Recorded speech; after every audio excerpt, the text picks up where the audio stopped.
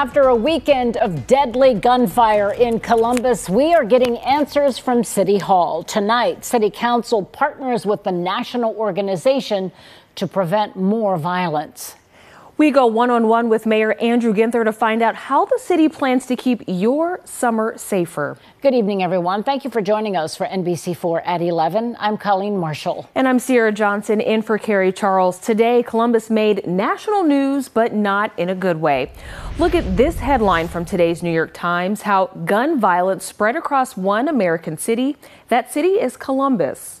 And despite homicide numbers dropping this year, the Times recalls the homicide surge that happened in Columbus during the pandemic and asks if our city can get back to normal amid looser gun laws. In a new analysis, the Times says the number of Columbus residents exposed to nearby gun violence went from 28% to 41% during the pandemic years.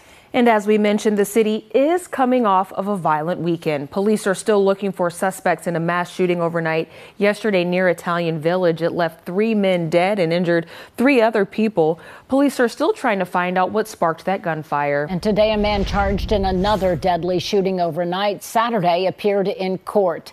Althea Griffin is accused of killing a man during a birthday celebration for the victim. You'll hear from that victim's mother coming up. And Columbus police are searching for suspects in a shooting early Sunday morning in downtown near Franklin University.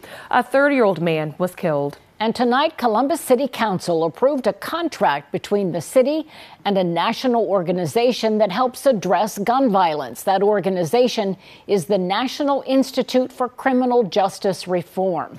It's worked with other major cities, and now it's getting to work in Columbus. NBC4's Isabel Cleary has more.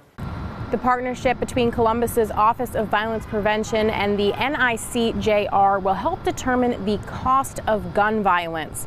Then that money can go to organizations that are working to intervene. NICJR will look at data from the city and create resources to help the city understand the impact of violence. They're going to take that data and start a landscape analysis and really dig into specifically here in Columbus what's working, what's not, and how to move forward. That will include a cost of gun violence analysis. And we're talking about the prosecutorial cost, the incarceration cost associated with gun violence in the community. At the end of the day, we know that we're going to have to pay for gun violence one way or another. This work helps cities like Columbus figure out how to route that funding into community organizations that work to address violence. One of those is Kingdom Image Arts. KIA, along with other groups, also receive funding tonight for their work in the city. We're one of very few programs that are in the North Central area. So being able to continue to serve the city residents in the North Central area definitely expounds the work that we're able to do. KIA helps empower and teach kids through art. It makes the difference in the community, and it gives me the drive to continue the work because we actually live out and see the change. The OVP director says all these plans are marathons, not sprints. We are putting into place prevention methods to help next year, the year after that, while also putting into place methods to help the right now. The contract is for $250,000 for the next year. Local for you at City Hall, I'm Isabel Cleary, NBC4.